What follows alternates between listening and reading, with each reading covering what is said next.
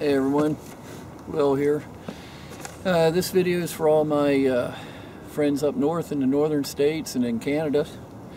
I've gotten a few questions lately about saving Canadian cents. I've done a lot of videos about saving US copper cents, and Canadian cents are a little different.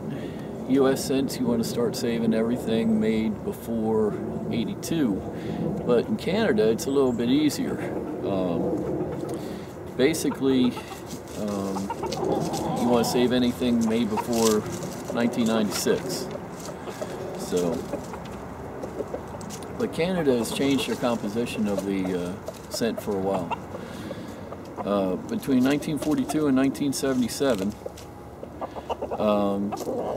Canadian cent is 98% copper and is currently worth 2.7 cents. It weighs 3.24 grams. Between 78 and 79, they made it a little bit thinner, so it's worth 2.69 cents. Between 1980 and 81, they made it a little thinner still, and is worth 2.33 cents. It weighs the 80 and 81 cents Canadian cents weigh 2.8 grams. Between 82 and 1996, that's when they made a 12-sided coin, and that is worth 2.79 cents, and that only weighs 2.5 grams, but it's still 98% copper content up until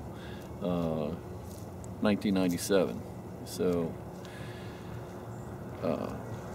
after 1996, there's only 4.5% copper in Canadian cents. After 96, the 12-sided coin reverted back to the round design in 1997. To give you an idea, the 1997 and through 1999 is 98.4% zinc with a copper plate, and that's only worth 0.49 cents. So, and then they got even cheaper, starting in 2000 until today. In 2012, they started making them out of steel. They're 94% steel, 1.5% nickel, and 4.5% copper plate. So there you go. If you have access to a lot of Canadian cents, start saving them. Not quite sure if it's probably the same as here in the U.S. You know, just go to your local bank, get a bunch of rolls of pennies, sort through them. Get yourself a Rydell sorter and go into a big time. Rydell sorter sorts 300 pennies a minute. Get yourself a nice little stockpile going. The amount of copper cents in circulation gets a little bit lower every day.